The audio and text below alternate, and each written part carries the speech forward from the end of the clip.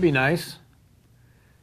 Welcome back to Kevin Pollak's Chat Show. I am, for a third year in a row, Woo! Chat Show. Happy anniversary, everybody. Happy anniversary. Happy anniversary to you, sir. Today we are 3. Let's try not to shit ourselves. See what happened? No promises. Went right to the gutter. No better way to celebrate than to do that. And by the way, what better way to welcome a new sponsor than to open thusly? Fantastic. I'm sure they'll be thrilled. Yes. This podcast is brought to you by Audible.com, the internet's leading provider of audio books with more than 100,000 downloadable titles across all types of literature, including books read by Hollywood stars. For a free audiobook of your choice, go to audiblepodcast.com/HollywoodKevin. I repeat, for your free, yes, our sponsor is giving you a free audiobook. Go to audiblepodcast.com/HollywoodKevin. We'd love to hear from you and how you enjoyed your free audiobook, so let us know about it, won't you? I'm very excited about the Audible returning to this fine program. They joined us long ago, and it's nice to have them back. I want to welcome them back. I'll be talking about them again a little later, as I have 2 live reads to do for the fine Audible.com people. I'll tell you about my experience enjoying their fine literature as heard.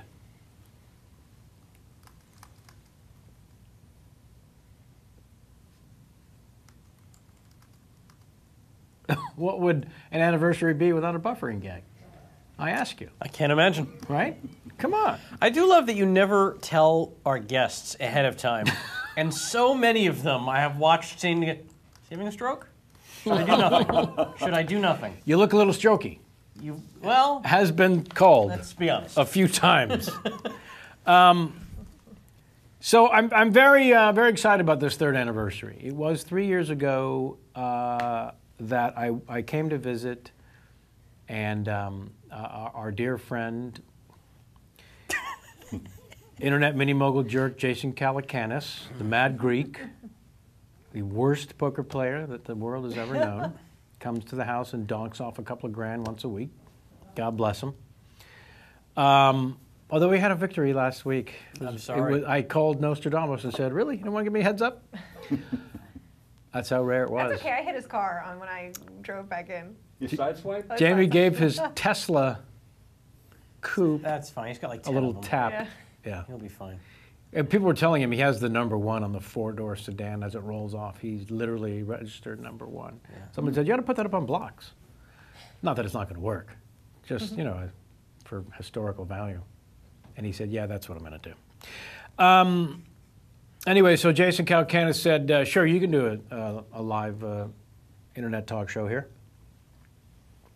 And unfortunately, we began 3 years ago, and it's completely and utterly taken over my life. And I want to thank all of you out there for making it so. We have one of our very first regular fans with us today to celebrate our 3rd year anniversary. Or so he might not have known when he boarded his plane in Scotland a few days ago, or maybe a few weeks ago now. He's been all over the States. Ross Owen, we don't have a camera that we can wait, look at this. We're going to turn a camera on Ross Owen, ladies and Jews. Yeah. Okay. The ability Hopefully to pan. not my movies. Yeah, no. We're here to pan the entire country of Scotland. No. I especially like the little bleed of light coming through the background. That's especially good. Authentic. Welcome, sir. You're not mic'd, so we'll just wave to the world as we know it. And as you know it, that's Ross Owen. Thank you, Dr. Chen, evil Dr. Chen. Ross was the first guy to send in a video Larry King game. In fact, if JMac and the Outer Production wants to pull that up at some point, Good luck. Let me know, because it's been on the iTunes or the YouTube forever. Oh. Yeah, speaking of iTunes, I sat here last week and asked you to please write us a review. I launched another podcast called Talk and Walk. We'll talk more about that in a second. But I realized after getting a whole bunch of quick reviews on Talk and Walk, I went over to the chat show page on iTunes, and there was only 19 reviews after doing it almost 3 years. And I said, I've clearly not been hassling you to write us some reviews, so please do.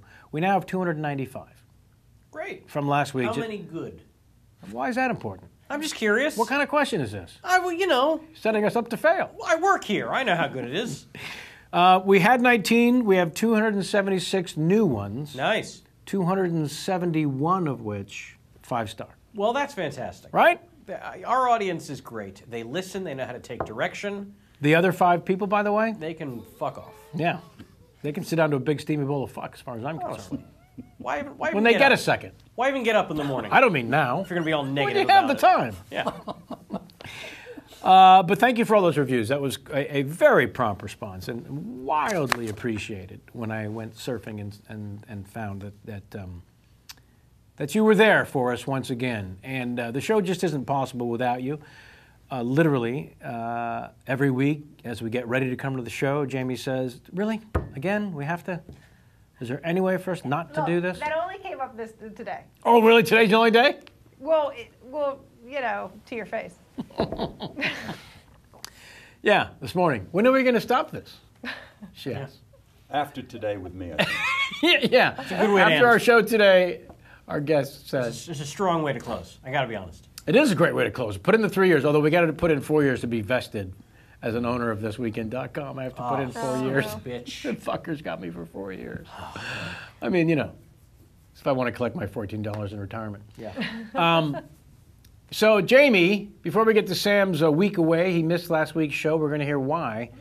You have any news to report from our last show? I know you're excited beyond belief for the return of This Week in Mad Men. I am. It will not be I know. I thought it was going to start up Tomorrow. tomorrow, but it'll be a week from tomorrow because my fearless leader, Lon Harris, did not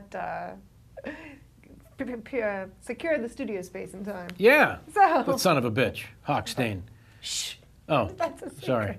I would not reveal his real name. You're gonna have So a to- week from tomorrow, go to thisweekend.com/madmen or thisweekinmadmen.com. No, it couldn't be. No, it's on this week. I don't know. I'll figure it out. I'll tweet it. Everyone will see it. Yeah. My I'll fault. retweet it. Yeah, it'll and be then fine. the other. It's a well-oiled machine, you guys. Yeah. I know. We're I not think it's very organized. thisweekend.com/madmen. Pretty sure. I think so. You'll see it on the iTunes immediately. It did very well a year and a half ago when Mad Men was on. It's almost been 2 years. 18 months. 18 months. That's crazy. A year and a half. So those of us who give a shit, that's a pretty big deal. We're awfully excited about it. So good luck with that. And you're having a little screening party at the Little house. screening I'm party? feeding our friends, our freeloader friends again. There's only like 12 of us. Only 12 will dine like kings. There'll be bourbon and pot roast for all. Yeah, it's Mad Men themed, so bring your Yes. cigarettes and I will sit have out my on the pipe. deck with J-Mac. I will.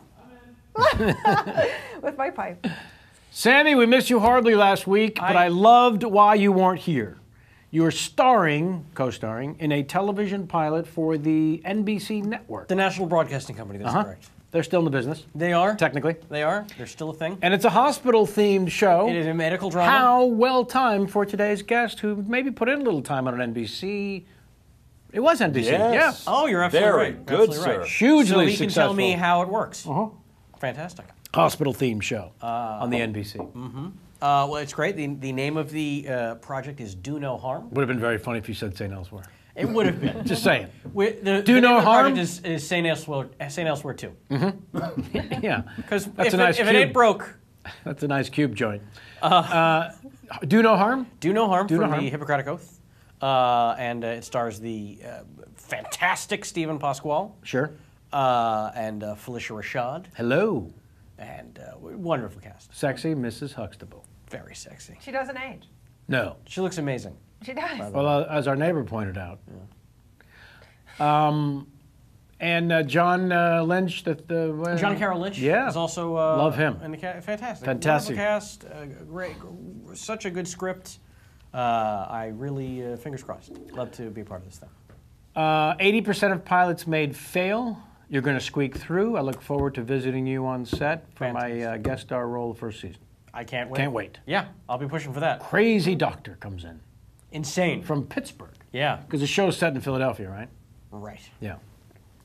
Well, good luck with that, man. Thanks, buddy. You'll find out soon. Yeah, I should know in May. And I don't know, I haven't seen last week's episode of the chat show. You haven't? I don't know what was said in my absence, but I got a lot of tweets this week saying, is Sam quitting the chat show? Why hasn't Sam been there? I missed one episode. One episode. What was said in my absence that led people to believe I was gone? I want to let you know that Antoon did not speak up very much. Well, what a waste. Yeah. Jason Antoon sat in your chair. He sat and played Just to prove that Jews and Arabs can get played a game along. on his iPhone like the whole time. What the hell, man? Yeah, he didn't even Shame phone on it in. him. Terrible. He phoned it I'm in. calling you out, Antoon. He phoned it in. Antoon played Bike Baron for 2 hours. He did. Yeah. That's what Jay calling Max him out. just Drew wrote. Carey is the guest. He Drew couldn't Carey's find our lovely anything guest. interesting to get in there. And, Well, yeah. But, no, what was said in your absence was an explanation. We were in Philadelphia shooting a television pilot. Remember I mentioned we had 276 new reviews come to the iTunes page for the chat So show? we had a lot of new Those are people. the smart fans of the show. The people who tweeted you, not so smart. I guess not. Because we did not mislead No. at all. But for what it's worth, happy to be here. So welcome Happy to back. be You were missed terribly. Thank you. I'm very happy to be here. Talkin' Walkin' is a comedy podcast. I just recorded another one yesterday. I'm going to hopefully load it up. There you go. There's the talkinwalkin.com website. It's my dinner with Andre, only I speak only as Christopher Walken for an hour, rambling with a friend about absolutely nothing. Yeah, and it's the most absurd thing you've ever heard. We raced up the charts on iTunes, reaching number 3 at one point in the top 10 comedy podcasts. You can subscribe at iTunes. You can subscribe on the page, write us a review, so on and so forth. I would love to know what you think of the show. Write to us at contact@talkinwalkin.com or write to us here, as always, contact@kevinpollak'schatshow.com. Speaking of which, we ask you to participate in the show for 3 years now. Please be a part of this experience. One of you is now here today from Scotland. You know what I'm saying? We ask you now to participate in Ask Kevin, How Do I Do the Show, and also the Larry King Game. First up, I believe we have a gentleman, Dave Geske, Geske, Geske. He's offered up an Ask Kevin and a How Do I Do the Chat Show all in one. Ask Kevin. So there's a little graphic for the Ask Kevin. We don't have one, I don't think, for the How Do I Do though. But here we go. This gentleman got both. First of all, big fan. How do I do Kevin Pollak's Chat Show? I was a little late to get to the game, so I purchased the first couple of seasons on the iTunes. It was so worth it, and thanks for a free travel mug for my non-troubles. We charged for about a month. We don't need to revisit the past. The fans said, how dare you? Go fuck yourself. Yep. We took it off, the charging. It's been free ever since. And then I sent the travel mug to everyone who paid for it as a way to say thank you. This is one of our and suckers. he's saying thanks for the travel mug for my non-troubles. Wow. He was happy to pay. Good for him. I used to download the videos of the Kevin Pollak Chat Show until recently. Now I partake in the chat show via Hulu Plus. Wonderful. I wanted to ask my question, whatever happened to the crew gag? Are we to blame sheer laziness for the lack of crew gags? Or did the blow-up graphic take a shit and you couldn't possibly live with a crew gag without it? Thank you so much for countless laughs, and I will now sheepishly go fuck myself. Wait, that didn't sound right. From David Geske, keep up the great work. No crew gag. Do we blame Rotman? Because he used to crack the whip out there. Our own Josh Negrin is too busy making films every week. Right. Yeah. He's a busy guy. He's not gonna. There he is. He's not gonna bring his red camera. You know, he's got the red now. No. Yeah. He's certainly got the not red. going to do that. Yeah. Got the red. Got the red. I wonder if there's any way I could have known that. How would you have known? How could I have known? I suggest he might have mentioned. I don't have a computer. No. Our crew is. I don't want to. This is going to sound wrong. To call them lazy? Well, they're not special needs. Hungover? They're a special needs group. Is that what they're calling and we hungover like these having days? them. Special needs? They're a special needs group. That needs is sleep and coffee? Sorry? What did he say? You're fucking dead, Levine. Oh. Well, you know, It'll be he's fun. Krav Maga out That's there. yeah. He's It'll be fine. he is Krav Maga now. It'll be fine. Or quick draw McGraw, depending on. You keep calling it, yeah. And I love how you thought that Krav Maga was made up. Like it was a made-up term. Well, I still think it. Yeah. They've got better things to do. They're filling out job applications, you know. We're doing just fine. And now from the audience where we met our visitor from Scotland, Ross Owen, is a Larry King game. This one offered up by the proud owner of a Kevin Pollak Chat Show t-shirt now, which we will send off to James Ryan of Seattle, Washington. Another tie-in to today's guest. You'll soon find out why. He writes, "This Larry King game, congratulations on your victory, sir. Here we go. I am very pleased to be returning to the world of broadcasting. Little miffed, though, that it's going to be on the internet only. Guess I'll have to get a Twister and a Face Space account. My first guest will be Steve Jobs. Munclaw, Washington, go. Wait a minute. Where's the phone?" Very nice. Nice. Sure. Sure. This week's winner. Yes, I believe that is the business. And now to finally get the business out of the way, I will get back to the audible.com. Throw that up to Kenyon, if you will, please. This broadcast podcast brought to you by audible.com, the internet's leading provider of audio books, with more than 100,000 downloadable titles across all types of literature and featuring audio versions of many New York Times bestsellers. Have you ever visited Harlem with Samuel Jackson? Traveled the Yellow Brick Road with Anne Hathaway? Have you explored the pangs of youth with Susan Sarandon? Or the pangs of love with Kate Winslet? All these and more come to you. They are available on Audible. Their A-list collection features Hollywood's finest reading their favorite books. From A Rage in Harlem to The Wonderful Wizard of Oz to The Member of Our Wedding to The Res Rouquin. That's a French title of a wonderful opera, I think. Upcoming performances star Dustin Hoffman, Colin Firth, Nicole Kidman, and many more. For our listeners, Audible is offering a free audiobook to give you a chance to try out their service. For your free audiobook of your choosing, go to audiblepodcast.com/HollywoodKevin. Please get yourself one of these free audiobooks, folks, and let us know what you think. Just go to audiopodcast.com/HollywoodKevin. I didn't know 100,000 books existed. Well, it's time you found out, because you could have one too, Sammy. I'm on it. Yeah. I downloaded Steve Martin's book, Object of Beauty. And I loved listening to it. You know, it's quite frankly, when you're working out, what have you, that's how I use it. Who read it? It's Steve fantastic. himself? Yeah. And it's just really great. Albert Brooks' book, 2030. Oh. Read by me as Albert Brooks. If only that were true. Is it me? I'm nauseous. I'm going to go lie down. Audible.com. Thank you and get yours. Please.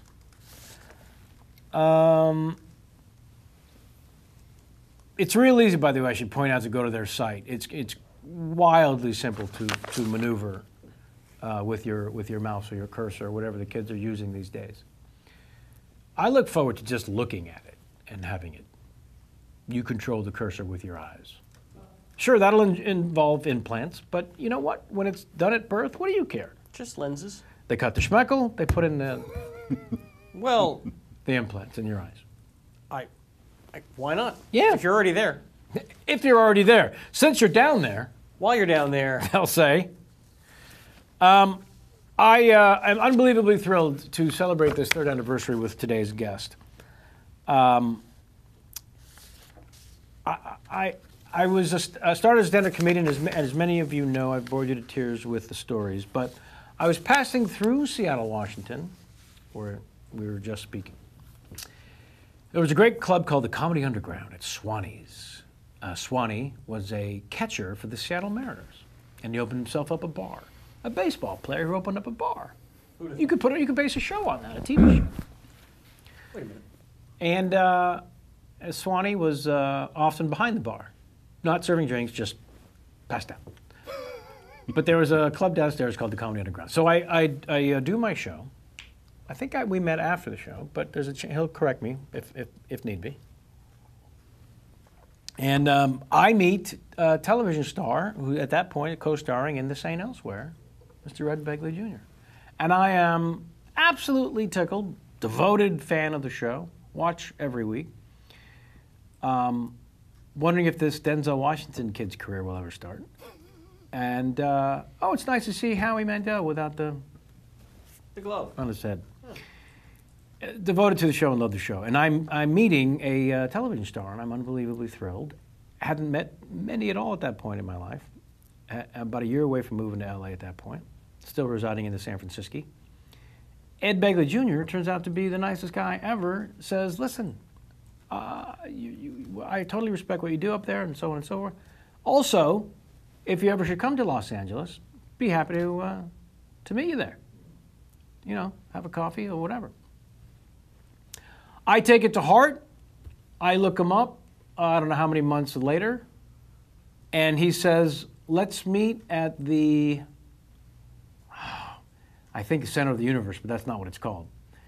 On Hollywood. Yes. Something of the world. Yes. Crossroads of the World. Crossroads of the World. There it is. He said, meet me there. I'd never heard of the place. I thought I was the North by Northwest and was being taken there to be killed. And it was so amazing, and it stuck with me, and I always remembered the difference that one person can make for the kid just arriving on the turnip truck. And I've been forever grateful and have tried to pay it forward a few times. And I'm just delighted to share our third anniversary with the utter delightful Ed Begley Jr. Thank you. Kevin, thank you. Crossroads of... I'm sure we did meet there originally, but I hope you also remember you came by the set subsequent to that. Yes. Yes, you did. The first meeting was there for coffee or lunch or something. Yeah. And the other thing, by way of humility, you're saying, I said, I respect what you do afterwards. It was more rave kind of you killed, which you did, as you always do. Rave stuff. You did kill that night, and I was an instant fan and have been ever since. Well, it's very kind of you to say, and I know that you mean it because you're extremely sincere, but what I found, or as by way of segue, what I found quite interesting in doing the research that JMAC does and forwards to me, and I read through 58 pages to get to these pages that sit before me. You yourself did the stand-up comedy for 8 or so years. Yes. Around the States. A little bit of touring. You played Max's Kansas City. Very good. The Bottom Line. Oh, boy. Yeah. Not just the troubadour here in town. Research team. That's all true. I don't know that existed out there, that information. I started in the very late 70s. You must have got started shortly before that. 69, I had a comedy partner by the name of one Michael Richards. The Michael Richards. Right. Yeah. And you guys were Richards and Begley?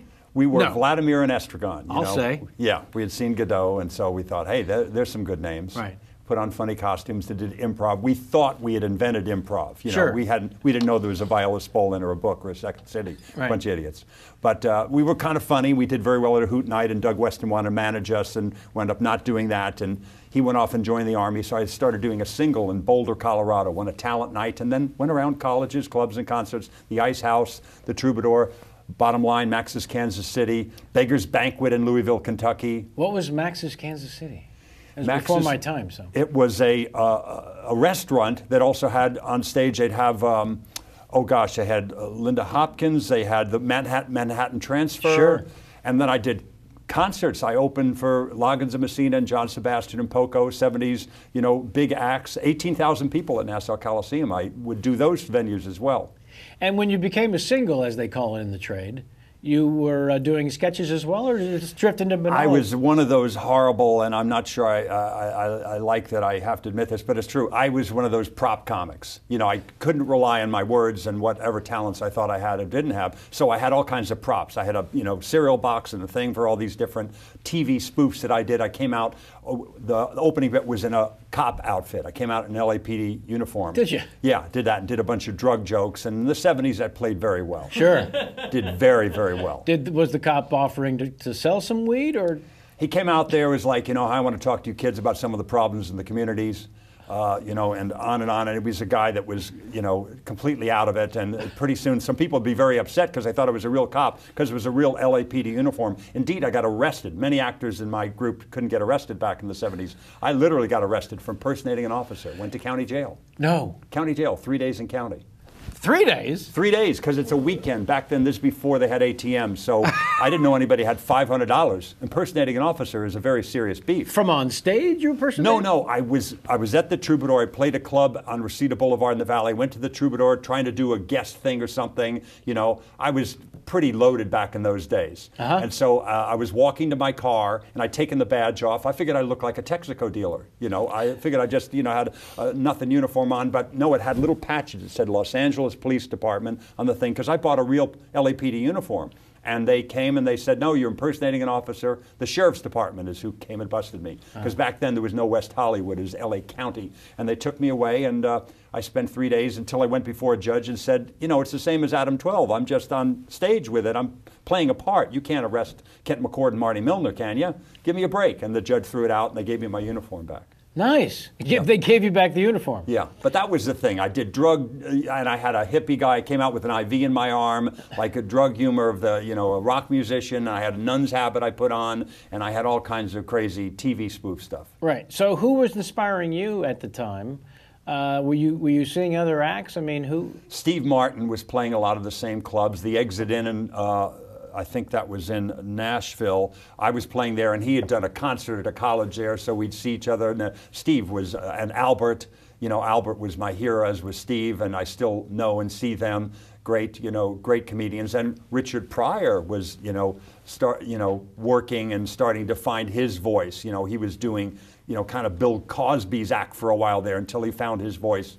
A few years later. Well, he and Carlin both started out what they say extremely straight-laced and very strict sort of monologists until they found their voice. Yeah, the wacky Weatherman, George Carlin stuff, the hippy-dippy Weatherman, I should say, and all that stuff. Big George Carlin fan, and I loved all the old guys, you know, the Milton Berle guys and all those guys that have been around so long. I was a big fan of Rickles. You know, I still see Don from time to time, a big fan of his, so I love that school. My dad used to take me to a place called the Hollywood Comedy Club in the 60s. It was on Highland, that American Legion Hall, right near the Hollywood Bowl. It's still there, the building, but they long ago gave up the Hollywood Comedy Club, and I literally got to meet guys who were one of the Keystone Cops. Oh, my. I met these comedy, and Burt Wheeler from Wheeler and Woolsey, you know, those kind of guys. How old are you at this point? At this point, I'm 15. Right. And so I'm meeting these comedy legends from stand-up, from vaudeville, and it was great. And I wanted to be a comedian, but I didn't have the discipline. And I started doing it for a while, was a prop comic, and then when, you know, acting called, and you know, I walked away from that with you know, with ease, because it was such hard work doing what you do and what others do who stayed with it, and then went on and conquered acting as well. So were you, what kind of discipline did you have in terms of writing new bits and material? Very undisciplined. I would write, you know, once in a blue moon, and the reason all this happened, besides having a duo with Michael, who was very funny back then as well, I was a big fan of the National Lampoon, and I started just kind of doing what they did, you know, satire things and TV spoofs and stuff like that, and film spoofs, and I tried to emulate, you know, Michael O'Donoghue and Tony Hendra and all those people, and P.J. O'Rourke and all those funny people at the Lampoon. I read every magazine cover to cover, and tried to do some of the stuff they were doing, and not near as good. I had no discipline for writing whatsoever, none. Personality-wise, you and Michael seem like an interesting combination. How did you do road work together, or just no? We just started at the Troubadour and made a big splash at first. And we decided not to sign this contract with Doug Weston of the Troubadour, because it basically, you know, took a percentage of everything. If we worked at a car wash, he would get a percentage of it. And so we didn't sign that. And so our act kind of faltered, and he went in the military.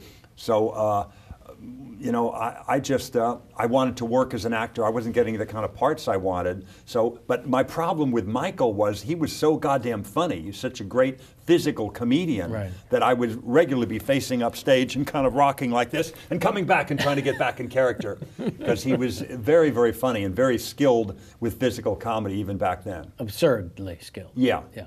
Kramer, you know, all the stuff he does. It's like he had a great talent when I met him in 1968 at Valley College, and then he cultivated. He watched Paul Parrott movies and Charlie Chase, you know, same person, Charlie Chaplin movies, and watched these Buster Keaton things and cultivated it. The physical comedy that those masters did, and worked and honed his craft. So by the time he got Kramer on Seinfeld, right, he was ready to do anything. He'd put in his 10,000 hours. Boy, did he ever. Yeah. Yes, the 10,000 hours, exactly. How old are you when you realized that your dad is in show business? I was probably about... Because I'm always curious when that becomes a part of the, wait a minute, your dad doesn't go down to the studio kind of thing? That's it. I was 5 or 6 when I started to become aware of it, what he did, and probably 10 or something like it when I realized other people's parents didn't do that, because there was a lot of show business people around. We used to go and visit this couple in Santa Barbara when we drive up north. We're going to San Francisco's, Dad, how much longer are we going to be here? This boring old couple, Bella and oh boy, this is Paul and Bella were their names. And so can we get out of here? I would sometimes even say, no, I got to talk to him a little longer. He was an actor apparently. It was Paul Muni. Oh my. The great Paul Muni. And I'm like, around greatness, I'm, you know, getting more talented possibly by just touching his hand. And so we were, you know, we had those kinds of, my dad had those kinds of friendships, but then he had a lot of normal friends, you know, in the Valley. People were factory workers. He worked at a factory when he started to make it as a radio personality in Hartford. So he had those normal friends too, I guess. Right. And would you go visit him on sets of things? And all the time. I begged to go on every set. Did you? He would allow it. I begged to go with him, you know, when he'd open a show in Boston or in New Haven, or go to D.C. on the road with Advise and Consent, or with Look Homeward Angel. At that stage,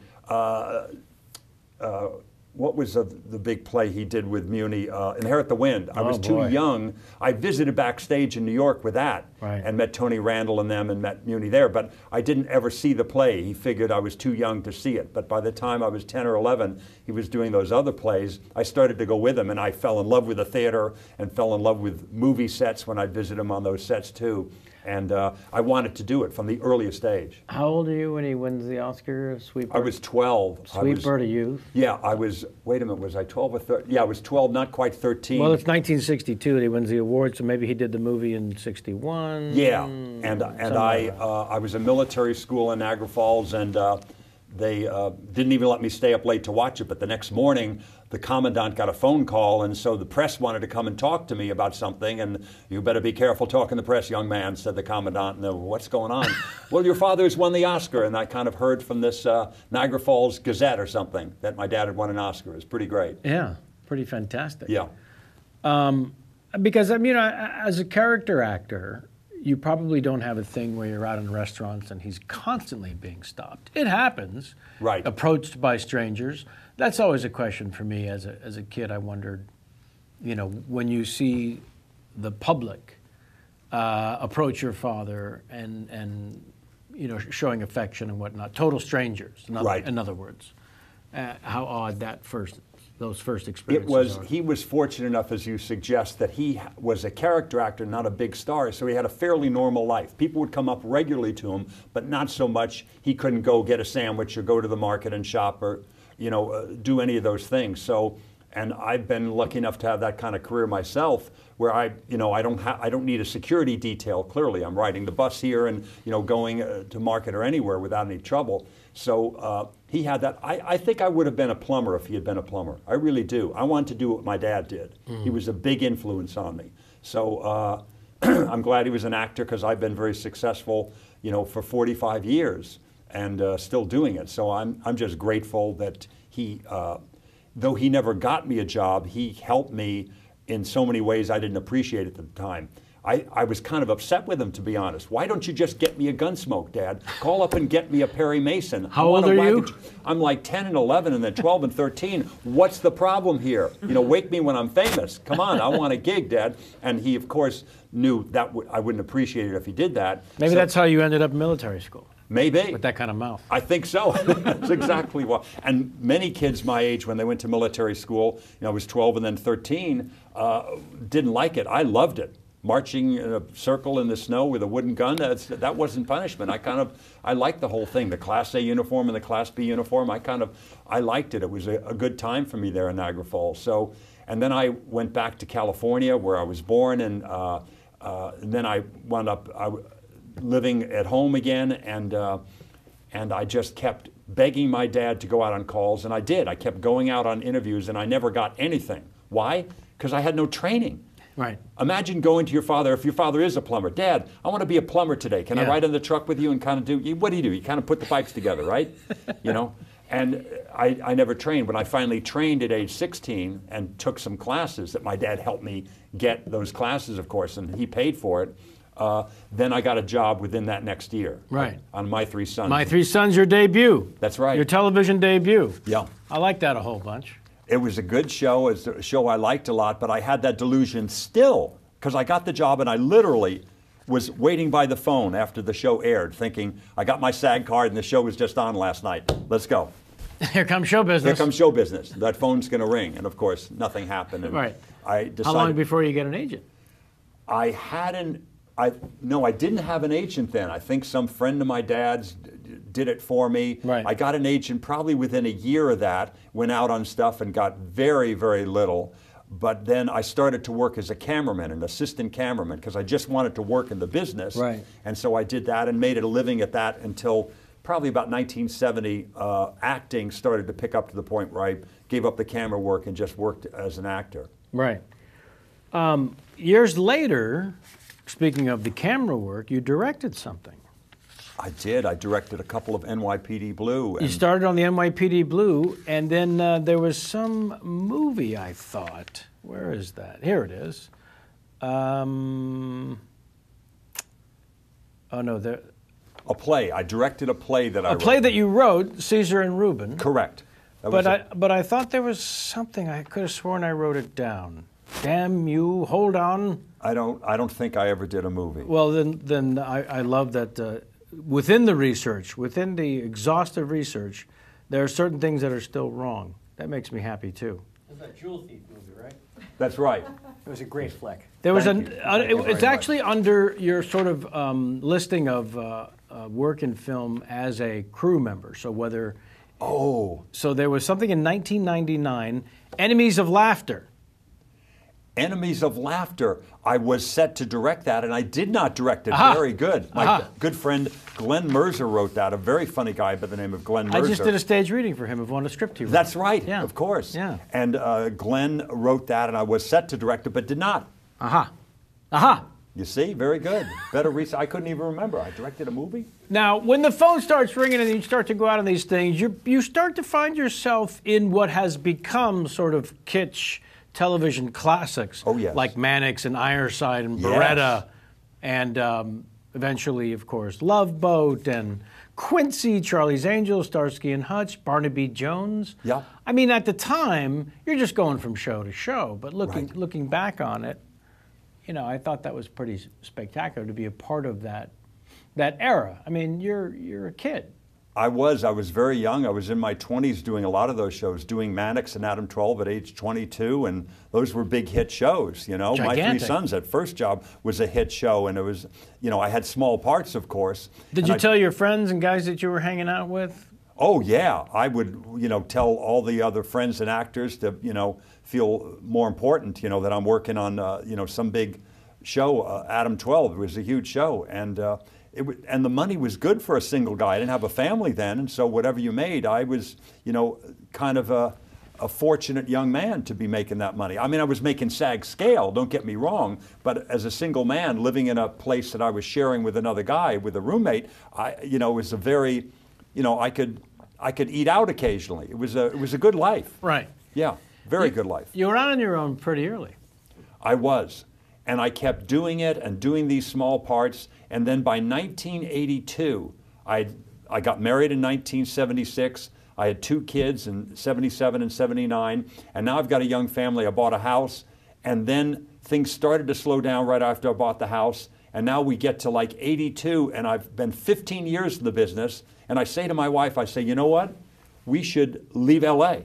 We got to leave LA, because if I can't make this work and really become successful, I'm still doing, you know, like day player things after 15 years in any business. I don't care if you're a doctor, a lawyer, selling aluminum siding, whatever it is, after a decade and a half, you got to shake it up. Let's move to Atlanta, I said. We'll move to Atlanta. I'll be a big fish in a small pond, maybe. I'll try to get a talk show there. I'll start as a weatherman or whatever they'll have me. And then, because I know all these rock musicians I used to open for. I know actors. When they come into Atlanta, I'll have them on my talk show. That was my idea. Not a bad idea, not a crazy idea, but you know, I was going to do that. And ding, what's this? What? Well, when? Tomorrow? What's the St. Elsewhere? What does that even mean, St. Elsewhere? Okay, no, I'll go in and read for it. And we put the house on the market. We listed it. We were ready to move out. I had one last interview for St. Elsewhere, and I didn't get it. I didn't get the part of Dr. Peter White that Terrence Knox played. So they threw me a bone. Mark Tinker liked me, and maybe Bruce Paltrow liked me. They had me play this guy, Ehrlich, and they combined him with another guy, Stanton. And I had one scene in which I was talking to myself. Stanton was talking to Ehrlich. They kind of combined it. And so I had an episode. Then they said, we want you to do 3 episodes. I was out of my mind with glee that I had 3. Then they said 6. Had you sold the house already? No, I took it off as soon as I got the interview. I stopped all that, you know, because I was sure I was going to get it. And then I didn't, but then in a way I did. I did better than the regular part I was going for. And then they discovered that thing with Bill Daniels and me, the kind of Mutt and Jeff thing with William Daniels, because he's shorter than I, and the goofy guy from California, the surgeon, and they liked it and they wrote for it, and 6 years later, you know, it was a great job. Yeah, I don't remember Terrence Knox getting 6 Emmy nominations. That's correct. I got very lucky and got 6 Emmy nominations. Always Golden a bridesmaid. Globe nomination. That's right. As well. Always a I bridesmaid. don't remember Terry Knox pulling in that kind of accolades. No, he didn't. For the Peter White. He was a wonderful actor. No, for sure. Please, I'm not taking anything away. I'm just saying you made an incredible bouillabaisse with the sardine you were originally given, is what I suggest to you, sir. Thank you. Yeah, so all right. So I mentioned the Denzel on the set. Is there, I mean, I've worked with the guy. He was already a star, but he has a certain charm and magnetism that I imagine even then was beyond palpable. Very clear that he was a star. I'd seen him in Carbon Copy with George Segal and thought he was great in that, and then we were lucky enough to get him on the show, but he wasn't that well known the first season or 2 of the show, and then Bruce Paltrow gets some of the credit. Him and his agents were wise enough to seek out and get these movies, you know, Glory, and, you know, to go after those Cry Freedom kind of movies, and he was so good, he delivered. He was still on St. Elsewhere. He was still on Glory, right? Yes, but Bruce Paltrow rewrote episodes as a fake. He didn't have to do this. He said, no, you got a contract, you stay here. He very much rewrote things and made it possible for Denzel to go and do Glory and to go and do Cry Freedom. They did it somewhat on the hiatus, but there was overlap and things, so they took him out of episodes as a favor so he could do that, and boy did he deliver. From that first movie, it was like, he's a movie star. He told me the funniest, well, not funny, but kind of brilliant thing on Glory. They were dicking his agent around on the salary that they were offering and what his agent was asking, without mentioning numbers. He finally said to his agent, well, you know what? Let's take what they're offering, even though it's half, all right? And build in a bonus of the same amount if I get nominated for an Academy Award, and then double that if I win the Academy Award. And his agent said, oh, I don't know if you want that kind of... No. Half of the salary if I get nominated, and double my salary if I win. And the producers, of course, said, absolutely. If that's all it takes to close the deal, sure. Right. And he was nominated and won the Oscar. And, right. And I thought, that's one of the best go fuck yourself stories ever. Yeah. Yeah, you want to pay me peanuts? All right. Sure. Here's what I'll do with your peanuts. From that first moment, we was there getting beaten and that tears going down with his stoic face. Whipped. I mean, the staging that Ed Zwick did on the... Oh, boy. You go, this kid's going to the podium. Yeah. Yeah. Yeah, it was crystal Brilliant. clear. Yeah. But also, I'd never heard an actor, A, have the sort of gumption. It's beyond To wherewithal. go to Freddie Fields. Freddie Fields is a big producer at this point, a very powerful guy. One of the most powerful. Yeah. For sure. This is 80-something. Yeah.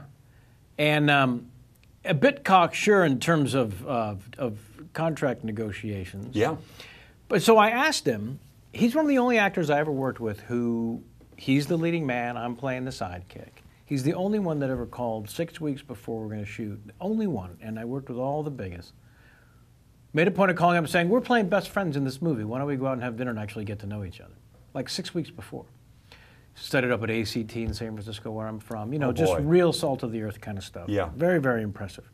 And so I did ask him about that story. You know, what the hell? Where do you get off? Yeah. Investing in your future like that? Because he said that's what it was. I was investing in myself.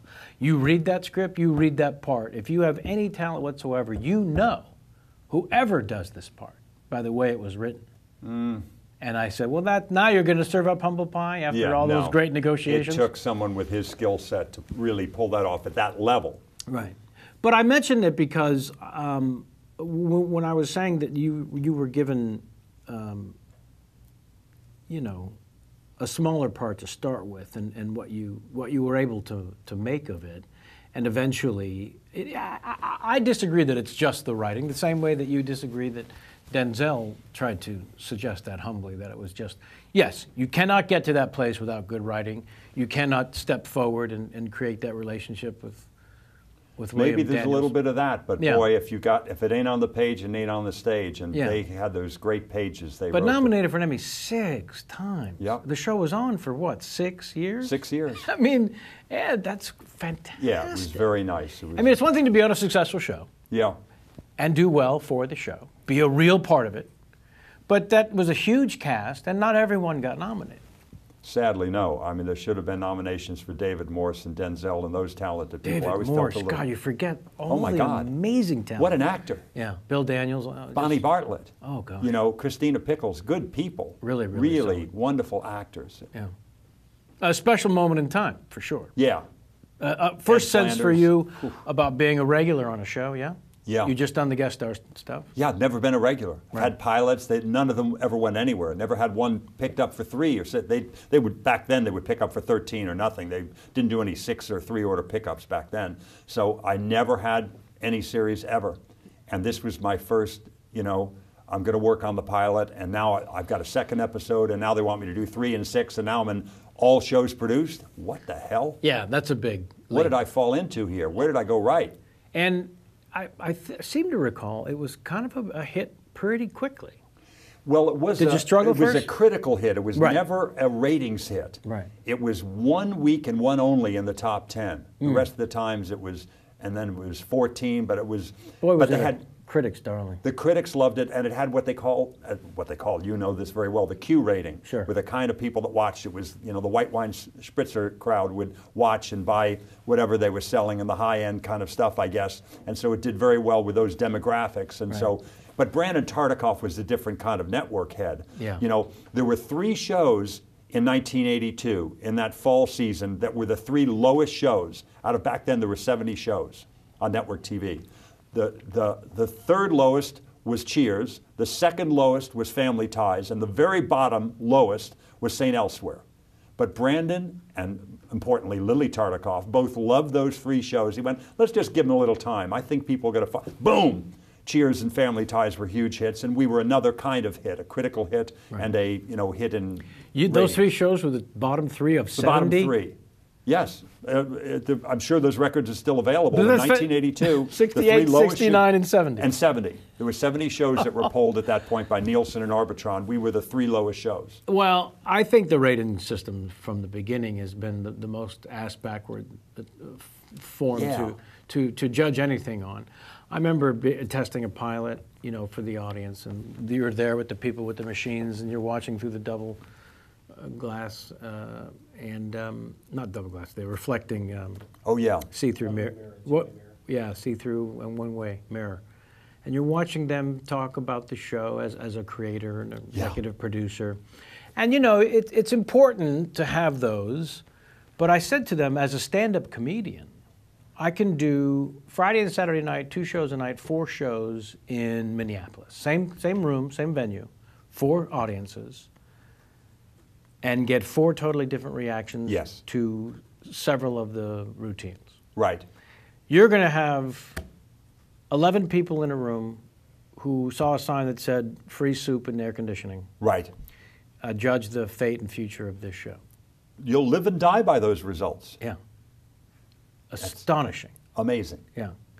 And just a system that just seemed to be utterly and completely absurd from the beginning. And then you find shows and stories like this that Family Ties, Cheers, and St. Elsewhere were bottom dwellers. Yeah. Only because the network executive, the president of the network, said, let's give them a shot. They wouldn't, as you know now, they don't let you go 3 episodes. They'll the first 2, when you're that low, they'll kind of wince and take it. But by the 3rd episode, and I've had this happen fairly recently, 3rd episode, gone, done. They don't forget, they won't last, they won't wait 6. Right. All right, let's, there was something I wanted to ask about you. As a young film fan, I latched on to a comedy film that has resonated throughout my life in so many, many ways. We've talked about it briefly away from the show, but if you would, we need to talk about The In-Laws. Oh. And Peter Falk and Alan Arkin, 2 of my lifelong heroes. Oh, boy. You're and Andy Bergman. I mean, the script. Oh, boy. The script was that Dick wasn't, Libertini. It wasn't his directorial debut, Andy Bergman, was it? No, Arthur Hiller directed. Arthur Hiller directed it. Yes. And Andy came back and did the Right. The sequel. Yeah. Arthur Hiller.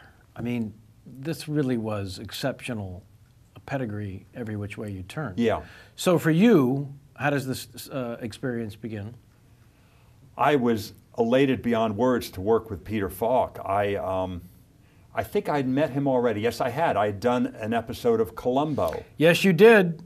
I did an episode of Columbo where I played this dog handler guy. Then I did another one later, but this... You did another one later where you played Officer Stein or Officer... That was the one I did in 77, perhaps. We're going to first need to discuss how you and your particular appearance played a character named Officer Stein. Yes. I don't know how I got German that Jew? interview. German Jew? I think so. I think that's where they were going. And I had a mustache, and maybe that helped them. I don't know. I was very blonde, and the Teutonic Plague suddenly is playing Stein. I didn't get it, but Yeah. I wasn't going to say no to working with Peter Falk or on Columbo. So I played some sort of dog. Oh, I don't know what. I know what happened. William Frawley gave me the job. Is that knew. Did I say William? Yeah, the director Frawley, not William. Jim Frawley. Right. Jim Frawley, not William Frawley, of course. Jim Frawley, the director, I knew, and he said, Begley be good for this, you know, and get him. I went in, met with the casting director, and I didn't stumble, so they gave me the part. Right. And then I got to work with Peter Falk. And then in The In-Laws, we're down in Cuernavaca together, and then working back here, too, and it was a dream come true. It's, I think, you know, that and Spinal Tap are the 2 funniest movies I've ever been in my life. And Right. both, you know, hard to pick, different genre, but brilliant beyond words. The film really holds up. The In-Laws. Yeah. It's absurd. Absurd. It's truly absurd. I just did our friend Wayne Fetterman had his first Wayne Fetterman International Film Festival. I perked up. Yeah, I noticed that. I was like, you said Wayne Fetterman, and I perked And up. he had a Gary He's a handsome Shandling. Jew. He's a very tall and handsome Jew. Yes. Very funny. We were talking about Jews earlier. In the Were chat you room. in the chat room? You were talking about Jews? Yes. Really? Or Jews? Jews. Oh, Jews. Jewish men. Jewish men. Gotcha. Tall, handsome ones? We got a lot of big fans of Officer Stein in here. Oh, do we? A lot of fans. They're going nuts for They're the going nuts for the Officer Stein. for the Norwegian Stein. Yeah. So Wayne Fetterman has his film festival, and he asked a handful of friends to present a film of their choosing. I think Andy Kindler had Modern Romance, which is what you went to see. Classic, lifetime classic. Yeah, and I presented The In-Laws just because it's my favorite comedy of all time. Bless you. And your scenes are with both of them at times, not just with Peter, but Alan Arkin as well. I know. Certainly. Alan Arkin. And how palpable is their chemistry on the set between the 2 of them? Because in the movie, it's astonishing. Yeah, it was very, very evident, quite evident on set what was going on there. The script was so good, I was just amazed and impressed that I got the part. And then what they were doing with it, you know, Alan Arkin's form of jazz, interpretation of lines that were funny to begin with, but he plays a little bit off the beat wonderfully in that. And then Peter, what he brings to it, just unbelievable, on the set. It was hard to contain myself. And then Dick Libertini's in some of the stuff that I'm doing too, doing his Senior Wences stuff is just extraordinary. Yeah, Alan Arkin does have that jazz in his instrument for sure. He does. Yeah. And Peter, would he go off over to the side and? Yes. Exactly. Right. Could I ask you something? Would you mind? I want to hear the playback on that last one. Back then they didn't have video playback. Right. I got to hear exactly what he said, what I said.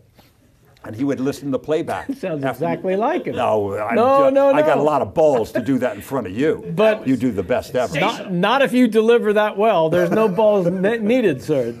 You've spent so much time with him. Yes, I'm cheating. I spent a lot. He was a good friend. We had the same birthday a few years apart, but September 16th was his birthday and it's mine. So we got to be very good friends after the in-laws, and a friendship I cultivated and cherished. But he would go until his recent passing. Yeah. You were still great friends. Yeah, great friends. In fact, we ran into each other at the Glenn Mercer reading, and you mentioned that you would bring stuff for. I'd bring a sandwich over. He liked Art's Deli. The last time he was really fully cognizant of what was going on with me was we had a lunch at Art's Deli about this movie that I was going to help him get made that wound up not getting made. A very funny script. And but I remembered he had I think he had a corned beef sandwich or something, and he loved it. He was looking forward to eating at Art's for that corned beef. So I'd bring him over that sandwich, and he loved that sandwich. I bring veggie stuff for Shara and me, because we're both a bunch of wacky vegetarians. So we'd eat that stuff and talk to him. And it became apparent that he was very friendly to me, but I don't think he knew who I was. And then the way he talked, sure. Then it also seemed like he didn't, after the first hello, I wasn't sure he knew who Shara was. But then I'd be talking, then I brought Dabney Coleman once too, because Dabney wanted to say hi, because we're all good friends. We'd eat together often. And then Dabney got the same reaction. But then at some point, Dabney and I were talking. We decided we wouldn't just constantly be in his face, and we were talking amongst ourselves. And I could see him look over. Those sons of bitches. He didn't say a word, but those are the guys. That was it at Guido's. We were at fucking Guido's on Santa Monica and Bundy. Yeah, he didn't say a word, but I could see he totally. And he went, oh yeah. He said maybe, oh yeah. Yes. And it was like, oh fuck. It was so great. Yeah. Was that a haunt for you guys? Because Jamie and I go to Guido's still. Yeah, we would go there. We would go there. It'd be Dabney and Peter and me, and Charles Grodin had come. It's like, oh my God, how did I luck into this to even know these guys, let alone that they're going to dine with me? Then Peter said, let's get a bunch of guys together. Just a bunch of guys. You invite a bunch of guys. I want to make sure Dabney's there, and he had a couple requests, and then get a bunch of guys. So I got Eric Idle, I got this one and that one, and Harry Dean Stanton, a bunch of people together, and we invite, just a bunch of guys getting together and bullshitting at a table at Guido's. It was like great stuff. I'm a grateful man that I got to be a part of his life in that way. Yeah. Still close in contact with Dabney? Oh, yeah. I talked to Dabney. I was just at his birthday party. He had a wonderful birthday. Oh, nice. And I was there, and a lot of his friends were there. It was a great birthday. Did he talk at all of his experience on the Boardwalk Empire? Yes. I love that show, by the way, and I thought he was sensational in it. He's brilliant. He's so good. Yeah. He's good in everything. And then his daughter Quincy and his son Randy and this guy Drago put together a reel of Dabney Coleman stuff. Oh, my. For the birthday. And I always knew, I'd seen most of it. There's a few things I hadn't seen, shockingly. I'm such a Dabney Coleman fan that I hadn't seen all of it. And it was like, oh my God, like at Bruno Kirby's memorial, when we had Bruno's memorial, it was like, oh my God, some of that stuff that I hadn't seen, films he had done, I was in the presence of greatness. And it's the same with Dabney. Yeah. He's so funny, and every bit is full of But that part, pissing. especially on Boardwalk, where he got to be the very definition of power. Yes. And then as frail as a human could ever be, Exactly. be portrayed, all in the same a character. And he did that stroke so wonderfully. He did all of it. He's so good. Yeah, that's what I mean, yeah. We like to bring in the audience whenever possible, Ed. He kind of answered the first question. Okay. I'll go to the second one, Yeah. since we covered the first one. But thank you, Michael Brady, who wrote that question in. This one is from John Schrank. Mike Brady. Hmm? Sorry, the first person was Mike Brady. I was like, oh, it's Mike Brady, the architect. Yeah, it is Mike Brady, the architect. Maybe John was in the pool. What's that? And it was cold. What? John Schrank, because he got in the pool. Yeah. And it was Oh, cold. I'm with you. Took very good, Sam. Very nice. Sammy, you picked up a few things working on the TV pilot. Very nice. You brought back some new material. I wish it had been nicer. I had no idea he's got a big network thing. I would have been sucking up instead of, get me a coffee, goddammit. I don't like sugar in it. Barking at the poor guy. I'm sorry. No. Let's bury the hatchet. Absolutely. Let's start anew. And Can I Kenny's call you- back. Can I call you Eddie Bagels? Yes, you can. Fantastic. Call me whatever the hell you want. All right. Eddie Bagels. Yeah, absolutely. Why not? Why not? You ever been called Eddie Bagels? Yes. Really? When Rob Reiner calls me Eddie Bagels. So I'm in good company. You're in very good company. All right. Good choice, sir. Thank Well you. played. If you're gonna play tennis with a talented Jew, it might as well be a mountain of one at that. This one from John Schrank, who apparently spent too much time in a pool.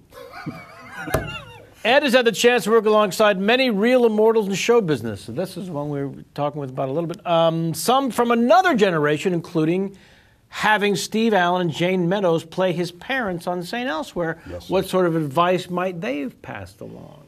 They became good friends too. I was very friendly with Steve and still friends with Jane. And, they have a son who looks not unlike me. And so it was a Really?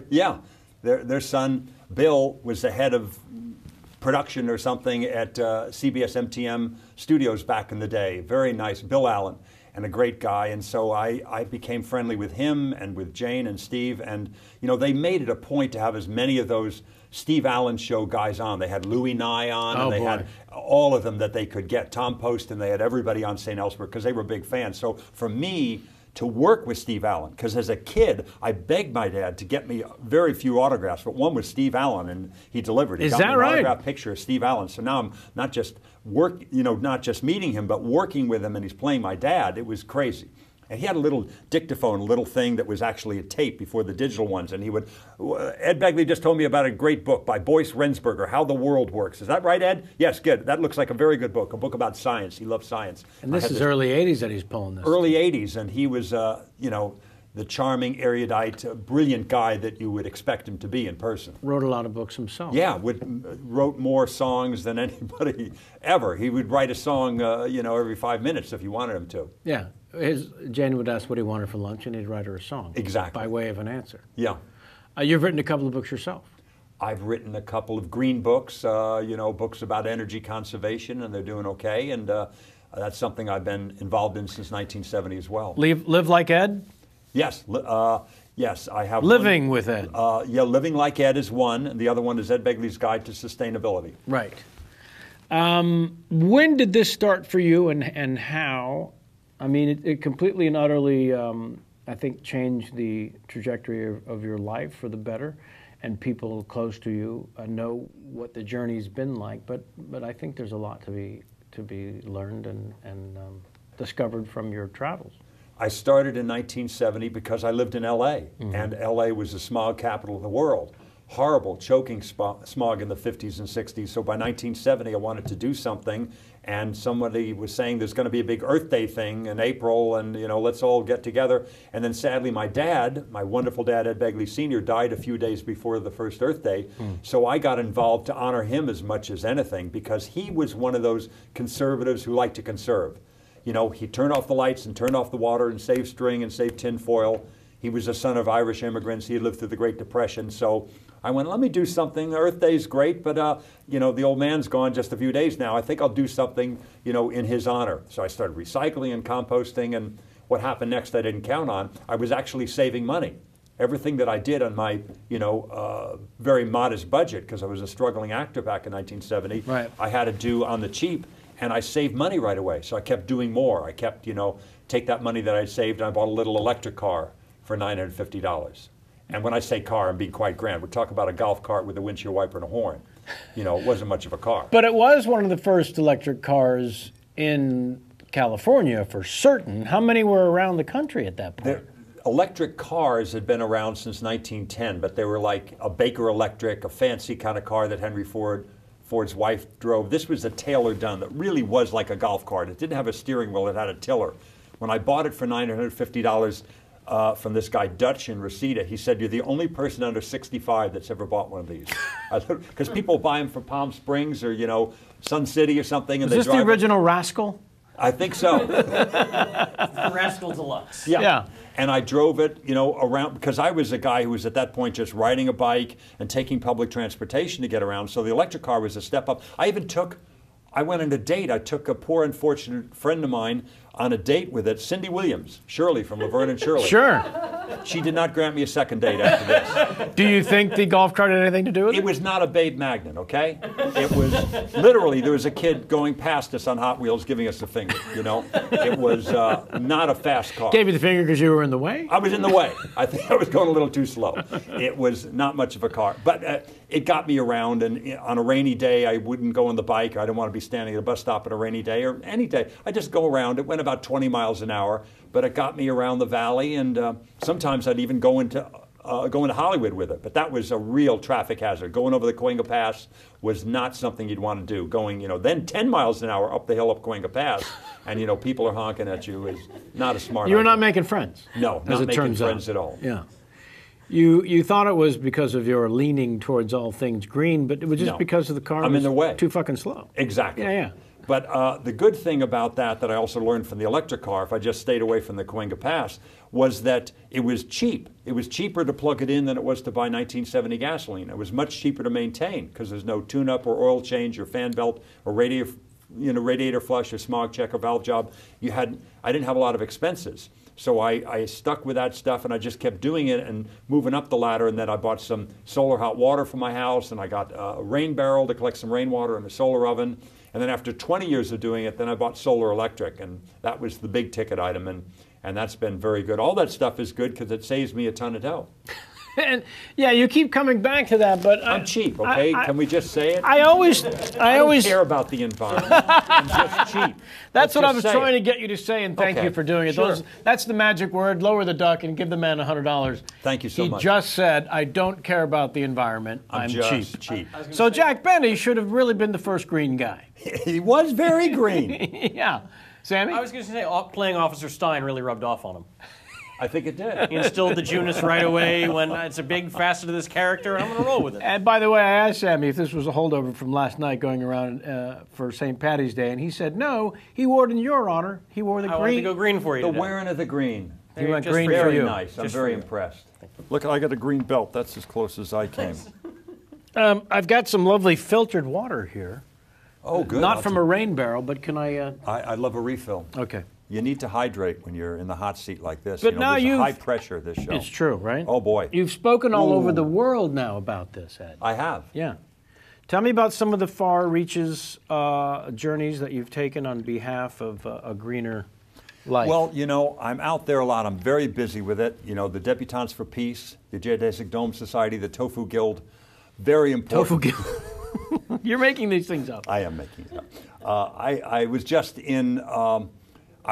in Schaumburg, which is basically Chicago. I was there at a green conference there, and I do a lot of that. I have really another career now, which is these speaking engagements. You can go and speak around the country about energy efficiency at these green shows, and apparently there's a living to be made in that too. How about that? Yeah, it's we not should bad. coordinate Schaumburg next time because there's an improv there that I perform at once Really? a year. Yeah. Really? We should coordinate. I'll definitely coordinate with you. I want to be there. I want to come see the act. I'll again. bring you up on stage. Please. We'll do Peter Falk talking to Peter Falk, Dueling Peters. and then I'll come But out. that could get you in trouble if we bill it as Dueling Peters. That could be a problem. Or sell a lot more tickets. Possibly. Depends on how you look at it. So have they greeted you on other continents in terms of what you're doing here in the States? I've kept it to the States because, again, I'm trying to keep my carbon footprint down and not fly too much. When I have the time, I drive there in an alternative fuel vehicle. I sometimes take Amtrak, or I've even taken Greyhound around, to keep the carbon footprint down. But sometimes you got to be Monday in LA and Tuesday in Chicago, and then you get in a plane and you buy a carbon offset for that experience, and you try to mitigate and do the best you can. You want to make sure you walk the walk. You don't want to be showing up in a limo or doing stuff like that. Or if you do, you show up a block away in a limo, then you have the limo driver pull the bike out, then spritz you down with some Avion, and then you pedal the last half mile. Right. The last 20 yards. You've learned the tricks. There you go. Yeah, which is important. It's very important. Well, you've clearly kept a sense of humor about the whole thing, and while starting out by insisting it was because you could save a buck and you might have been on the cheap, at some point it becomes a way of life when you're growing your own vegetables, and it's not just to sustain yourself, but it is about this carbon footprint, isn't it? It is, and you have to joke about it. You have to keep your sense of humor, or you just lose the ability to keep going on with some of the real problems we have. But also difficult to communicate to people. Yeah. The sense of humor. If you're too serious about it, people just zone out and they don't want to hear it all the time. Yeah. So the truth is we have made great strides in the environment. We celebrate the bad news all the time. We talk about that, but we don't often enough celebrate the good news. The air is not dirtier than it was in 1970. It's much, much cleaner. That's astounding, quite Astounding. frankly. Even though we have 4 times the cars from 1970 and millions more people, if we just held the line, went, wow, damn, we're good. We just have the same amount of smog as 1970 with all these new people coming in new cars because technology worked. All the stuff we hoped would work did work. Catalytic converters worked. Combined cycle gas turbines to make electricity worked, spray paint booths, all the stuff, big and small, that we did and urged the Air District to do, it worked. So what do we do about the 451,000, I believe that's the current number, 451,000 leaf blowers in the greater Los Angeles I'm not a big fan area. of leaf blowers, as you can imagine. That's got to put out ridiculous. A lot, especially the older ones were 2-stroke. I think they've eliminated those. I'm sorry, there are 2-cycle engines, which really polluted like crazy, very noisy. So now they have electric ones available, and those are better. But, I hired a gardener. The only requirement was, will you not use a leaf blower and not use an electric mower? I mean, not use an internal combustion mower either. I have an electric mower right here. Will you use this? And this guy said, not only will I use yours, but I have my own, And then I finally eliminated the need. He doesn't need to mow anything. I got rid of the lawn entirely, even on the city property, the parking strip. I got rid of the lawn in 1988 when I moved into this house on my property, but the city property, that kind of little strip there where the cars park, it's called the Parkway, I guess, they, for years, made you keep that grass. You couldn't take it out. And so finally, a few years ago, they wised up and encouraged people to do what I did, which is to take it out and put in drought-tolerant stuff, and it looks nice. Plastic. I have some of that in the backyard. Rochelle wanted a real patch of lawn, so I got some very nice-looking AstroTurf. It's it's not your grandfather's AstroTurf. It looks pretty good. Yeah, I'll bet it does. Yeah, and it feels like most people think it. They say you're a phony. You said you got rid of your lawn. You got a big patch of putting green lawn right there. I said, just go down and touch it. Yeah, it looks like a real lawn. We pass a house often to and from our place that the whole front yard is that high-end AstroTurf. It can look pretty good. Yeah. But, that's made out of plastic. It looks too good. It looks too good. That stuff is a plastic, too. What do you do when it finally goes through its whole life? You put it in a landfill. So we have one small patch. I'm not interested in making a whole lawn out of it. I made one small patch, maybe twice the size of this table. But the rest of it is California Native Plant Society stuff, California native plants, drought-tolerant stuff, and what little water I need for my fruit trees and my vegetable garden, I get from rainwater. I've got a big cistern underground, so I'm getting my rainwater, collected, and I use that for the plants. So when you travel around to talk about this stuff, there must be a sense of making a difference, and that's got to feel pretty great. It does feel good, because for years I've been talking about this stuff, Kellen, what the hell was that? Kellen, hi, from Scotland. Hi, Kellen is with us. It's a little tip of the hat to our guest. A little tip of the hat. Yeah. That's what I was trying to do, and please, get off my case about it. But when Listen, I was just about to ask you about Spies, Lies, and Naked Thighs for CBS. So, you know, we're on even turf here. Yeah. With the calendar. What a wonderful career I've had, huh? Spies, Lies, and Naked. And Can we Santa talk with- about how great you were in She-Devil for a second, please? You're being very kind. No, not very kind. I like that. That movie's a ton of fun. You know love how that movie. it's referred to as the highly underrated. Every review, Thank you. Every recap, and every it's on a lot. reminder. I always watch it. Like The I always highly tune on. underrated.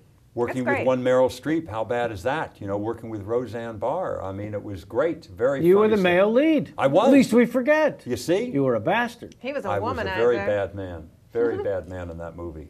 Unlike the real me, who's a real Typecasting. wonderful guy. But yeah. Making a difference. Making a difference, going around the country. People come up to me regularly and they email and they tweet and they go, hey, I got one of those solar ovens and I love how the thermometer is right there and the pot doesn't tip over. And you go, wait a minute, they actually obviously did get one because it's a level of detail you wouldn't know if you were just trying to ingratiate yourself and on and on. People regularly come up to me and tell me that they've done X, Y, and Z. And before, when I was, you know, preaching this stuff, I didn't have as much success, but I have to credit my wife because her in that show, Living with Ed, the reality show that we did, made it more palatable for people. Right. Because it became, you know, this kind of Bickerson's routine of her saying, what are you riding a bike to make toast? You know, forget about it. You're wasting your time. And then I'm riding the bike and it's kind of humorous, hopefully, and it's real. It's something I'm not doing just for the camera. I do that. I ride the bike with the generator to put electricity into the solar batteries. And so When someone wants a piece of toast, yeah. you get on a bike. The truth is, it's actually just hooked up to the solar batteries. We did a calculation where I rode for a while. That was enough juice to make the toast, or I could have lit a light bulb all day, run a computer all day, but it was just to make it something more active of toasting the toast. But I can use those kilowatts, half of them, you know, to do a chore. And so that's what it was. It was a calculation. That show must have been a lot of fun to do. It was fun. Yeah. The Living with Ed was the name of it.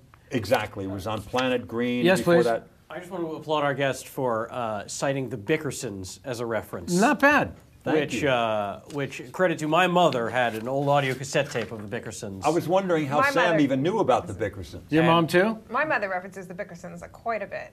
Well, his father was a radio actor as well. Oh, of course. He was the first Charlie Chan on radio, actually. Least we I bet forget. you our mothers would get along famously. I think you're right. I think you're I think right. they would. But a staple in my household has always been, you always say you'll do it, but you never will. Do it now.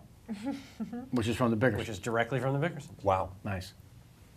Nice. So I just wanted to thank you for Thank you. Thank you. keeping for- that in the lexicon. Well, now that Even we've knowing who the spent hell some they are. time on Green Street, let's return to some of the funny. You've been doing exceptional work for quite a while now. And Arrested Development, I want to know Oh, how boy. much absurd fun you had working on this show. It's coming back, apparently, to Netflix. Yes. With new shows. Yes. I'll be a loyal fan. I don't know if they want Stan Sitwell back. If they do, fantastic. How could but you I'll be- not want to welcome back Stan Sitwell? I hope they do, but I don't want to push. How you much don't fun? want to push Mitch. Mitch decides these things, and I hope he wants me, but if he doesn't, I'm still a loyal fan. So you Just get a want- call one day and they want you to be Stan. Get me a call. I get a call. You know, the agent calls. There's a show, Arrested Development. There's a show, Arrested Development. It's the greatest show on television. You know, Jeffrey Tambor, my dear friend, is on it. Comedy God. They want me to do what? I'll do craft service. Where do I go? And so I show up. It's this guy that has, you know, alopecia, and he's got wearing the eyebrows and the whole thing, and he's bald and wears these different wigs for different, you know, haircut days. And I said, great, sounds good to me. But Jeffrey Tambor is a bastard. He really is a bastard. He would literally try to, in takes, come and, you know, the camera's right there, and he's like, Ed, let it and try to do his stuff. You know, where, you know, he's off, I'm sorry, he's where you are, and he's doing this stuff. He's drifting your focus. He's, and doing that Jeffrey Tambor look. And I'm usually pretty good. I'm on screen with Catherine O'Hara and Eugene Levy at the, you know, at the Guest check-in movies. thing of the Christopher Guest movie, whatever they do, and Michael Higgins and Michael McKean. I'm like a Marine. I just stand there and take it, whatever they're doing, and then just do the thing, not a crack. Easter Island, you know, nothing. And but he starts doing this stuff, and I went sky high. I couldn't take Jeffrey Tambor. He was too good. He got you. He got me. Yeah. Got me good. He's brilliant. Well, let's talk about the Christopher Guest movies. Your first show up in Best in Show, is that the first? Oh, of course you did Spinal Tap. Spinal with Tap. He and Rob and Michael and Harry. And That crowd did that, and they wanted me in this thing that was actually just a promotional bit of footage they did that would never be in the movie. It was done kind of this kinescope-looking stuff that would be done to help sell the movie to Sir Lou Grade or whoever was going to put up money for it. Right. And so they came back when they're actually doing the movie and said, you know, that low quality kind of works for the thing. Can you sign a thing and we'll do, you know, a deal so we can use it in the movie? I said, absolutely. Yeah. And then the movie was what it was, one of the best movies I've ever been in. There's the In-Laws and there's This Is Spinal Tap, Yeah. two great movies. And then Chris did Waiting for Guffman. I went to the screening of that at the Directors Guild. I went, oh my God, Chris is doing things that are just incredible.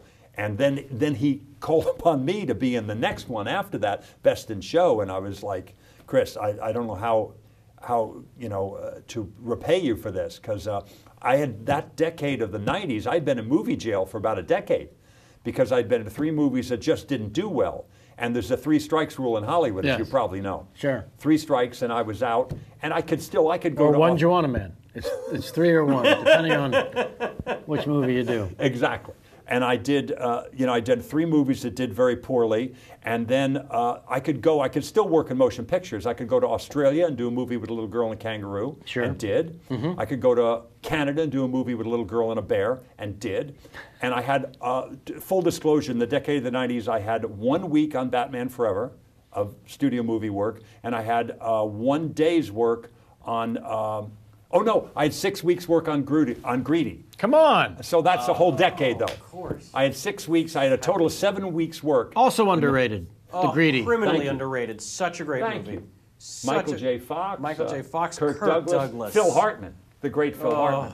Our Wow. greatest loss. That is He's Jerry our greatest Burns. comedic loss. Very good movie. Love Jerry Burns. Yeah. that whole cast. Is So that's the whole decade until Chris Guest signed me out of movie jail, signed for my thing, Year gave me a 2000. new suit, and $50 cash, and suddenly I'm in Best in Show, and I started working in movies again. Right. And lots of other things because people love those movies. So Chris Guest breathed new life into my career. Yeah, it ends up being a mighty wind, and some of these other things we're talking about, like Arrested Development, The West Wing, wonderful work there. When you directed a couple of episodes of NYPD, how does that start? Because, a number of actors go by way of the TV directing, and it's It was Mark Tinker. Oh, was it? Mark Tinker was and is my dear friend, but he was a very close friend on St. Elsewhere too, and so he ran the production company that made it? he was one of the executive producers of the show. Was a Stephen Bochco thing, and I know Stephen too. So Mark had to kind of stand up for me and say, "Hey, I think Ed could do this," and Stephen would say, "Okay," but he's got to, like everybody else, observe for a while and be on the set, and did. And I became friendly with Bill Clark too, one of the producers, and I hung out on the set for weeks, and finally Stephen and Mark felt comfortable enough, and Bill felt comfortable enough, so they gave me an episode to do, and then even a second one, and I loved doing it. I would like to direct again, but then after that somehow got very busy as an actor, so I haven't had time to throw my hat in the ring for directing again, but it's something I want to do again when I have the time. You get hooked pretty fast. Yeah, you've done it as well. Well, I only did it quite recently, and it was for a web series that I had created, but just a chance to sit in that seat and watch everyone play in the sandbox Yes. instead of being in there yourself.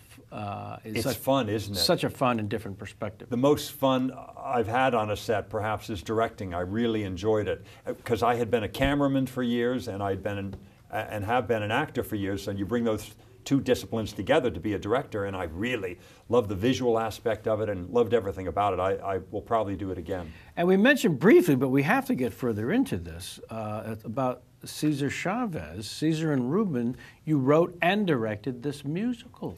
Here's how that happened. What the hell? I reluctantly... Who doesn't want to go see a fun-loving musical about Cesar Chavez? It sounds like a bad Saturday Night Live sketch. Not doesn't at it? all. What are you talking You're about? being very kind. But I was a friend of Cesar Chavez. I had the sadness and the honor of carrying his coffin through the streets of Delano when he died. And What? Yeah. Let's back it up a little. Well, there was 30,000 people who showed up, and there was a cadre of people who were friends of his, probably 30 of us that took turns. I was one of 30, maybe 35 people that took turns doing it. So I was in that size of a group and very honored to be such. How had you met? We met over environmental issues, pesticide issues, because I met him one day I was at Pan's there on the way to LAX, this restaurant. I was getting breakfast, and I'm there about to eat my oatmeal, and this guy gets out of a car, a very modest car. Very modest car is all I'm going to say. Guy gets out, looks exactly like Cesar Chavez. But at this point, he's like, it's the 80s, he's like Jimmy Hoffa famous, kind of. It couldn't be the union leader of that size, you know, getting out of this very modest car with just some other guy. He would have a security detail or something. And sure. But when he walks past me, I go, nobody looks that much like Cesar Chavez. It's him. I go over the table and I say, Mr. Chavez, I don't want to bother you. I saw you just finished ordering, and I'll leave before you get your food, but I'm a big fan. The great boycott, I did it right away in the 60s. Lettuce boycott, no lechuga, I'm with you. And I've sent some money to to La Causa. So I just wanted to say hi. And he said, this is so nice of you. What's your name? I recognize you. You're an actor, right? Yeah, Begley. What's your passion? I said, well, I try to do green stuff. My thing is the environment. So that's very good, because I care about like the animals too. You're out saving the owls and the whales, but you got to remember the people, huh? He said, the people, with the pesticide issues. I said, good point, exactly, and I know about Mario Bravo and all these kids who died in McFarland and Erlenmeyer. I knew some of their names, and he said, you know a bit about this. Why don't you help me? Help me with this thing with pesticide abuse, and some of the people have gotten sick from it. And so I began working with the United Farm Workers and became friendly with him, and, spent some time with him. So I was very honored to do that. So that's how I came to write this play. What kind of person was he when you're just hanging out? A very peaceful man, a very smart man. He knew the percentage that they had to hit with their boycott, that they would come to the table, whether it be lettuce or grapes or anything. If they only affected 3% of their sales, they wouldn't talk to him for nothing. But if he hit 4 or 4.5%, he knew there was a number. Wow. And if they just had to keep doing it, go to Chicago then, get some volunteers, go to Chicago, we'll boycott at the markets there. Tell them these grapes are causing people to, die in the fields and blah, blah. And they would go there and pick it, and then like-minded people like me would go, I'm not going to buy grapes here at the market. If there's people getting sick in the fields, forget about it. And so... he hit the 4.5%. He hit the 4.5%, and then they would sit down at the table and they would sign with him. Right. So he's a very smart man, and he was a fan of Gandhi and Dr. King, of course, and used all their methods because people wanted to strike back. He had a lot of people around him who said, we got to fight back. There's people dying on the picket lines. They were killing people on his picket lines. This guy, Juan de la Cruz, he died in the picket line. Nurjai Dafula, these people died on the picket line. They were killing people. These thugs were coming and killing them. And people saying, we got to fight back. We can't just take this. He says, no, if we fight back, we're dead. And the first fast was when he would fast for 21 days or something, was to get his side to listen and say, I'm going to do something nonviolent here to make sure we all come together and do this in a peaceful manner. I'm not going to eat for 21 days. And then 25 days, he did these incredible fasts. He was the closest thing to a saint that I'd ever experienced. I never met Dr. King or Mahatma Gandhi, but I knew him, and he was an incredible man. Well, let's face it, the first 14 of the 21-day fast was just to get back into the nice Brioni suits. There's that. Or go the Guayavera, to get in that lovely Those are hard to get fit. back into. You get to a certain age, you got to make that kind of stance. And I didn't intend to write this play at all, but it started to get close to 2003, which would have been and was the 10-year anniversary of his death, and there's no movie or TV movie or play or anything out there. So I kind of wrote this thing, and I said, I want to, submit this to the family, and if you don't pick mine, that's fine. Pick something. Just make sure there's something out there on the 10-year anniversary of his death, and here's my submission. They went, approved. And so I'm still very friendly with this family to this day. I just did it at Santa Monica College. We did it at the El Portal Theater on Lancashire. We did it at the NoHo Arts Center. We've done it several times. What a great thrill, honestly. It must be for you. Yeah, it was great fun.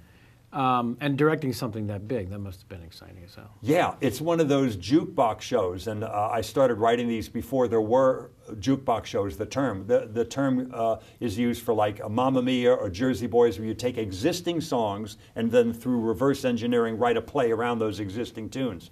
And I've been writing these kinds of things since the 80s, and never with any success. And I finally started writing this thing, the Cesar Chavez thing, reluctantly in the 90s, and finally had it kind of together by 2000 and late 2002 when I went to the family, and they approved it. and I did it. And it was fun because using great songs by Enrique Iglesias, by Carmen Moreno, by Ruben Blades. I got a Sting song in there, lots of wonderful songs, and the songs tell the story of whatever story you're trying to tell. Jamie, you've been working on one with lyrics from Phil Collins. Phil Collins. And Genesis songs. Phil Collins and Genesis songs. Yeah. I wrote it on a cocktail napkin. It's all. It's a great way to During one of my stand-up shows, she was at the back of the room writing a musical on a napkin. But look at Glee. Look at what they do. That's kind of what Glee is. They tell all these stories and do these things with existing songs, and people love it. It's a good discipline. Yeah.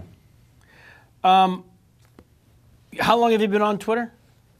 I started myself doing it 2 months ago. No, maybe 2.5 months. Before that, I would tweet through another person, through the production office of the Living with Ed show. Right. It was really me saying it. I'd go, hi, I'm here in Colorado now. I'm getting 60 miles per gallon. That was really me, but somebody would do it. I didn't know how to do it. But people know that Twitter fans, the tweetosphere, they know that it's really you or it's someone else. Because they ask you a question, you don't immediately tweet back, wait a minute, no, I'm in Studio City now. What are you talking about? I'm not in Detroit. Right. And if you're not doing that, they know it's not you directly.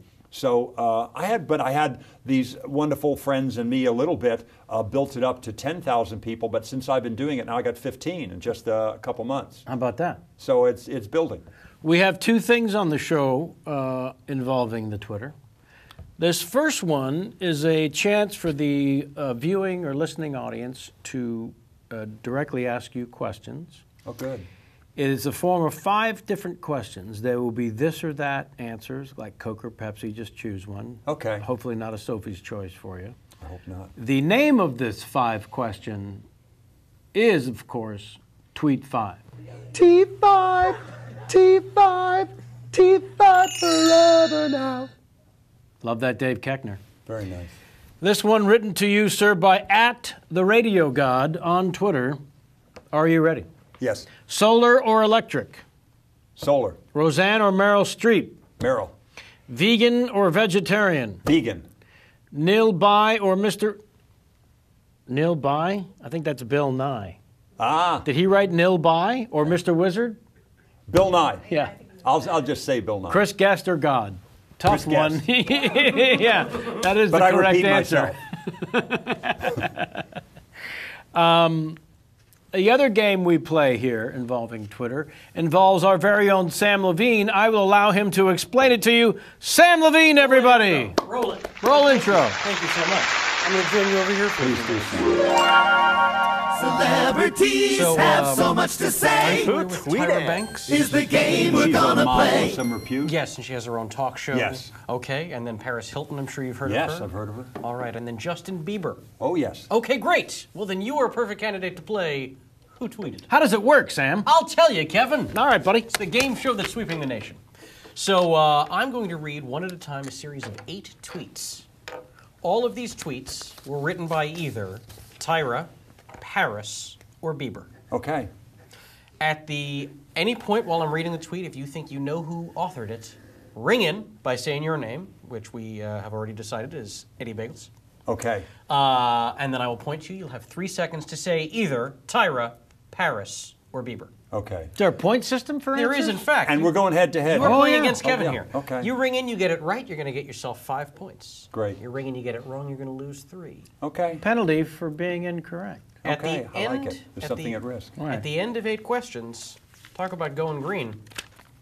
Got a little green right there for you. Oh, there's a cash prize. That's right. Wow. There's a cash prize. I can't even think about how many miles that will take you in electricity in a car. It'd take me a whole year. Yeah, there you go. Are you ready to play? Who Yes, tweeted? I am. Here we go. Tweet number 1. Tweet number 1. Finally just got out of jury duty service. So Eddie tired. Bagels. Paris Hilton. Ooh, that is correct. Oh! Do you To a follow? Very impressive start. Do you follow her on Twitter? I do not. That's impressive, sir. Very impressive. Seemed like a thing. In fact, it might have even been on the news that she had jury duty. I certainly couldn't tell you. Your answer is acceptable. Thank you. You're off to a However smashing you get start, there, Yeah. it's fine by us. Tweet. including cheating Tweet number 2. and bribes to Sam. Yay! We just finished organizing the new art studio in my house. Now, Justin time- Bieber. Oh, sorry, Eddie Bagels. And? Can I change it? Sure. Okay, I'm going for Tyra Banks. I'm so sorry. That was also Paris. Wow. Also Paris. And just like that, That's Then okay. I'm you know what it feels like to be on either side of the winning and losing, and you're still ahead. Still in the lead. Okay. +2. All right. I've yet to ring it. Tweet number 3. In finance meetings, sporting a 5-year-old black halo dress. Vintage, right? Kevin, Tyra. Yeah. I'm afraid that is correct. course. Afraid that is correct. It's all right. Very close game. Within 3 points. Tweet number 4. Dentist, workout, rehearsal. Eddie Bagels. Yes, sir. Justin Bieber. That is correct. Correct. Back in the game. Eddie Bagels and ahead. Can't tell you how happy it makes me feel. You don't have to. I think we know. Yeah. Screaming back into the lead, it's now 7-5. 7-5. Halfway through the game. Tweet number 5. I love fast cars. Kevin Paris. That is correct. Yes! Oh my God. What a tight game. Very good. This is a squeaker. This The game. barn burner. Call the kids. Getting exciting. Tweet number 6. Just chatting with the smartest guy. Eddie. Justin Bieber. Wow. How could you possibly get that? He said 3 words. Read the rest of it. Yeah. Just chatting with the smartest guy you know. That's all I'm saying. I still wouldn't have got it. Tired. That's a -3. It is now 10-4. All right, we got 2. Anyone's tweets game. left. Tweet number 7. Your life is a work of art. Create it. Kevin Tyra. This game just got a little closer. I'm sorry, no. Yes. Okay, this is exciting. It's 7-4 in favor of Kevin currently. We're down to our 8th and final tweet. Should you ring in and be correct, sir, you will win the game. Should you ring in and be correct, you will win the game. But should you ring in and be incorrect, It's tied. we will have ourselves a tie. Tiebreaker. So here it is, the 8th and final tweet of the regular rounds. Put your all into it or don't do it. Ed. D. Bagels. And I say Justin. Ladies and gentlemen, the winner! Yeah! Take that 20, sir. Come from behind What a victory from behind. Oh, Thank the you, people. Mr. Jackson. 9-7. Very exciting. That's good yeah. karma right there. That's some good karma. That is some sweet green And karma. that right there is you very how much. you play Who Tweeted. Nicely Thank done, you so sir. much. Tremendous. Thank you, Sammy. As rehearsed. You did Celebrities have so much to say. Who tweeted? Is the game that we just played. Can I tell a little Please. Justin Bieber story? Because I have to find all these tweets, and recently he turned 18. But Justin Bieber. And I find that the most amusing present that he was given was from Ryan Seacrest. Ryan Seacrest bought him a Costco membership. A what membership? Costco. A Costco membership. I'll like, guarantee Now, nobody how- else got him that. I just think it's so random. But and here's the beautiful. thing: if Wholly you get him original. a Costco membership, you got to go in. They take your picture. You can't give it to your assistant. Well, you I can don't. gift it. Can you you? can gift one, yeah. Oh, you can? totally. Yeah, and then whenever he goes in, they Ryan take a photo. Seacrest, Yeah. I know Ryan Seacrest can give it to him, but I see. Then he can gift it to his assistant because he ain't going into Costco. Am I wrong? Right. That's my point. Right. That Yes. Justin cannot go into Costco. No. So he's Right. got to then. Ryan, can I regift it again? And yeah, okay. I like that Costco is now selling jewelry. I think that's That's been a staple of their game for years. I think that's one of the final chances to Oh, look what we got here. Yeah. Dueling costs. There it is. Thank you so much. Wait. Dueling. I have to. Careful, don't give away your account number. Oh, that's right. You people have to see my Costco photo. It is like a mugshot. What you have to see. careful, Sammy says. Don't give away your account Wait, number. okay. What are they going to do Wait, with that? Check this mugshot. Yeah, Look we at got. this I got mugshot. Glenn Look at Campbell this. going on here. Is all I'm Word. saying. I got a lot of Glenn. I got a Wichita Here, lineman let me right get here. that up close.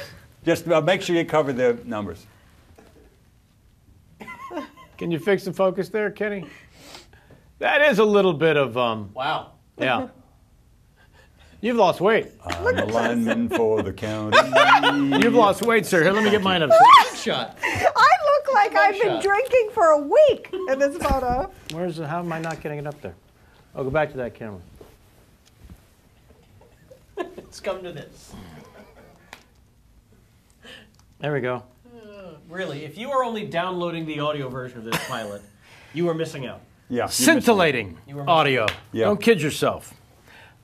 Sir, can you believe we've got an hour and 41 minutes?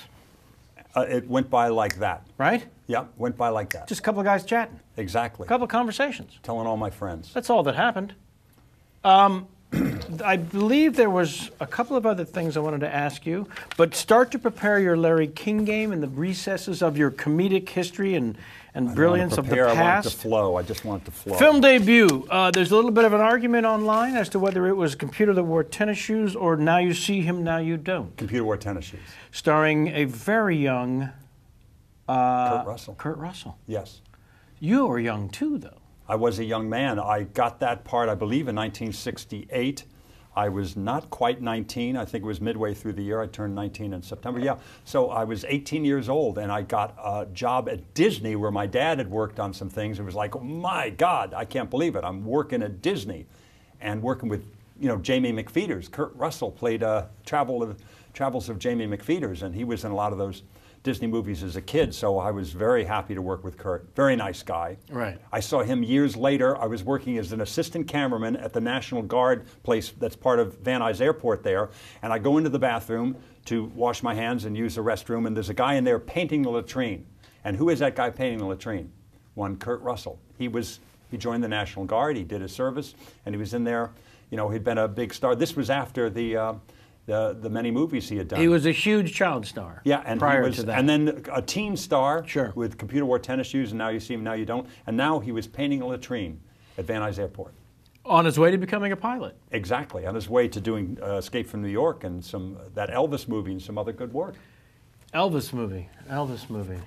He played Elvis. He did. Yeah. He later did another movie where he may or may not have been involved in the life of Elvis called 3,000 Miles to Graceland. He and Kevin Costner. I never saw that. Why are you laughing, Sam? No reason. It's a fine picture. Great supporting cast as well. I think Lovitz is in Thomas Hayden Church is in it. John Lovitz. Courtney Cox. Courtney Cox. Slater's in that. Isn't that what How do I Courtney not Cox know is? about this? Arquette? No. Yes, David Yes. Arquette and That's Christian what I meant. Slater are both in it. Yeah. Wow. What year is this roughly we're talking? Ooh. Sammy, this is your bailiwick. Oh, this is ours. This is your wheelhouse. How do you two not know this? 98? Okay. Yeah, I would say I'll look it up. That Okay. sounds about right. I'm also in it. That's why they're No! fun at my expense. Spies, Lies, and Naked Thighs for CBS. I've had a rich and colorful career, and that is one of those gems. Also, if you're going to talk about that movie, let's not forget Santa with Muscles with Hulk Hogan. Just to really, you don't want to have just, one kind of movie. You want to have all kinds of movies, and so Every kind. every kind of movie. But I was surprised that the Tiffany Network, CBS, once aired a TV movie called Spies, Lies, and Naked Thighs. That doesn't feel like a CBS No, it was the Murder, year, She Wrote kind of... It was 1988. St. Elsewhere had just been canceled. I had lived through as we all did, those many months of the writer's strike that was 1988. And a job finally came up in Canada, filming in Canada. It was called Spies, Lies, and Naked Thighs. And I jumped at the chance. You had just had this conversation with your agent. I said, get me anything. Slam. And then ring. And there You it said is. anything. Yeah. Careful what you wish, smart guy. And then again, back to She-Devil. Just Can I ask about a favorite movie from my childhood? please. Transylvania 6 5000. Thank you so Read much. my mind. Another classic. Directed by... Directed by Rudy DeLuca. Very funny guy. You've seen him in those Mel Brooks movies. A lot of Mel Brooks movies, Very yeah. funny stuff. Love Rudy DeLuca. And a very nice guy, and he directed that with one Jeff Goldblum. Yeah. Jeff Goldblum and Gina Davis met on that movie. I introduced them, and they were wed for a while. Still friends with them, are you? Oh, yes. Because we've been angling to get the Bloom of Gold I'll speak very highly of this show. here on the show. Yes. He's agreed in theory to come do it, but I now don't you'll think I tell can him. handle it. I'll tell him Yeah. how great it is, how easy it is, how wonderful it is. It's a joy. He should come and do it. And that there's a very charming and attractive fan, He's a fan super of... sexy Jew hunk. Super- Oh my goodness. He is. He's a guy in very good shape. You've known him for a long time when he went through the transition of the sort of skinny, nerdy, Right. big chill Right. version of himself through The like Fly them all. when The he Fly. became the muscle-bound That's Jew. when he got in shape. He figured, had a smart move. He went, hey, I'm going to be naked going into this thing because you can't have clothes when you get turned into a fly. They've got to be naked. If I'm going to be naked, I'm going to really get in good shape. And whatever Jeff does, he takes it very seriously, and he does it. And he went, wow, this feels good. Wow, I'm feeling great and eating great and everything's great. I'm going to stay with this. And he's stuck with it these many years, and he is in, he's in great shape. Did you ever go to see him and the Peter Weller go play a little jazz together? Regularly. They're very good. Yeah? Yeah, they're very good. I go and hear them often. He's fantastic. He's a great pianist. And Will you let us know? Because we talk about going to see it. let's go together. Yeah, we'd love to do that. Let's do it. Honestly. Next time he plays, he's doing a play in New York. He took over for Alan Rickman in that wonderful play. Did he? called- I can't remember the name. I haven't seen it yet. But Hopefully he's there in June when we go. We can see him. In yes, this he will be wonderful there play. in June. Well, you're there. I think he's still going to be there in June. I think. Okay. I'll Well, make we'll sure find and out. I'll email you about that. All right, thank you. I have a question. Yes, please. Because I'm from Pittsburgh, and you did that documentary. with Pittsburgh with Jeff. Yes. Oh boy. Yeah, I got a call from Jeff. Would you please, as a favor, do me a toiva? Would you please come and be a favor? It's a favor that you're going to put me in this movie. And my wife Rochelle, she was in it too, and Ileana Douglas. Yes, We went and the whole deal was it was a big package deal. We would go and actually do The Music Man. Yes. I play Mayor Shin, and Ileana Douglas played my wife. And J-Mac actually saw that production. Really? Our research producer. Wow. Yeah. And Jeff was great in it, and it was that whole experience of him going back to his hometown and all the very real stuff of the director going, Jeff wouldn't be my first choice for this, and Jeff going when the director wasn't around, he wouldn't be my fifth choice to direct this, and all that stuff that was quite real. And Keith Addis was very good in it too. Everybody was very good in it because Jeff has a great eye, and you know.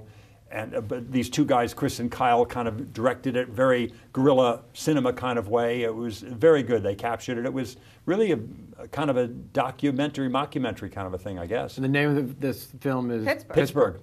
Yeah. Very good. Thank you. Excellent question. Yeah. Once again, nothing from Dr. Chun. Hasn't pulled his weight around here Almost since the 80s. oddly. 3 years. We've been all over the place. You can't keep up with where we're going from Pittsburgh to this to that. We're touching on all the bases. We love the Dr. Chen. Our visitor from Scotland, you're allowed one question only. Even though you're not mic'd, I will relay it forward as we wrap things up for any of the crew or our guest, since you've come all the way from Scotland. Okay, question for Ed is, what's your favourite thing of all the things you've done? What's your favourite movie that you've done or TV series? What's your personal The one creative, personal favorite of yours from all of your entertainment history. and why?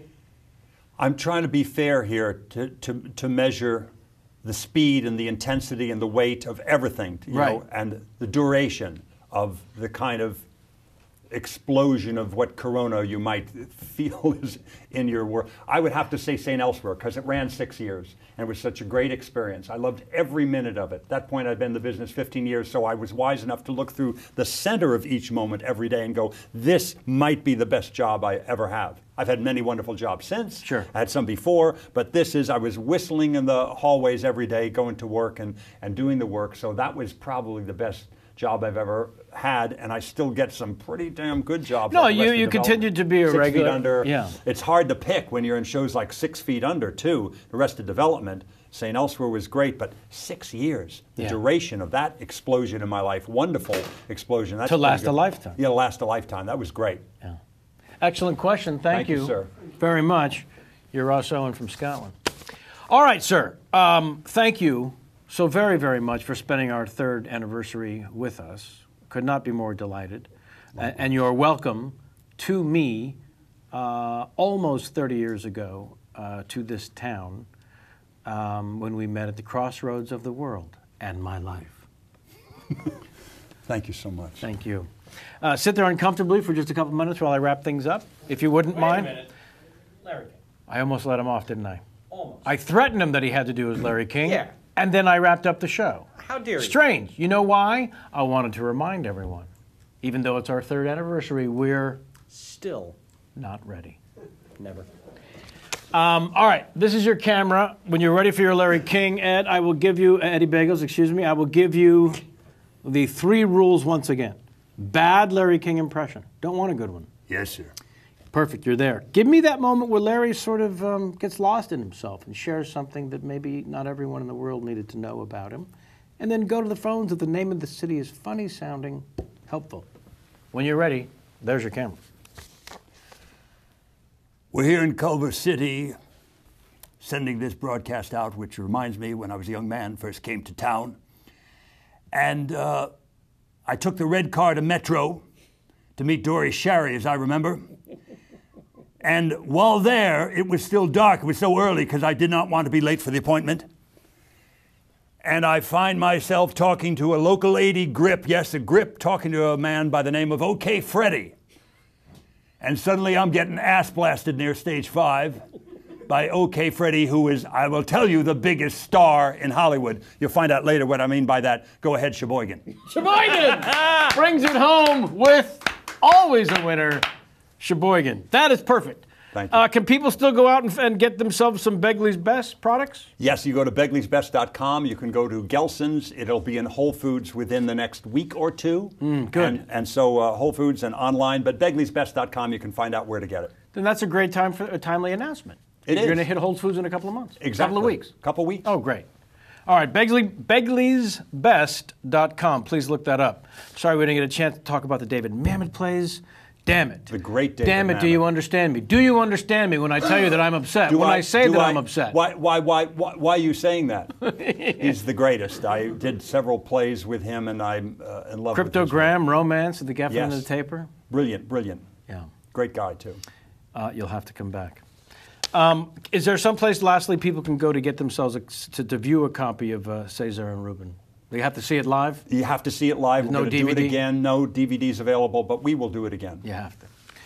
All right, sir, thank you again.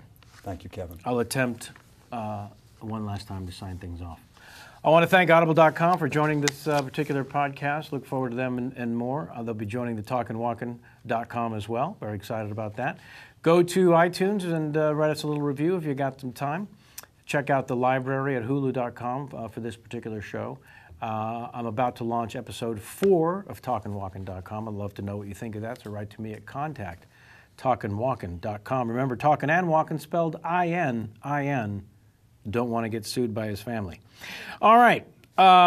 Join us in 2 weeks' time. Next week we're off. Mad Men returns to the airways, so we've got to get drunk and smoke. Even for those and eat fattening foods. And eat really fattening foods. And none of us smoke except for J-Mac. It's just we have I'm smoking my pipe. I'm Yeah. going to pull a Paul Kinsey. Please. And by that, of course, you mean don't touch the actor who portrayed Paul Kinsey. Hey. And then we return with Kate Flannery on April 1st. Sammy will not be with us. Cannot attend that one. I'm very And sorry it breaks to his say. heart. I will be in New York. And then we take a Sunday off for Easter. But check the Can local. I vote for Fetterman to sit in? Fetterman to sit in? Yeah. I won't get you guys. She's got a thing for Fetterman. You think? Am I misreading what's going on? You're not at all. First of all, we can't get the two of you in the same frame because he's 7 feet 11. I'll sit on like an apple box. His lap was the correct answer Yes! we were looking for. Thanks to our own Dr. Chen here in the studio. And out there, we've got Justin Weiss, Josh Negrin, Jason McIntyre, Samantha Ward in makeup, Elaine Ewing taking care of the social media as well as the post-production as these find their way to the Hulu.com. Adam could not join us today.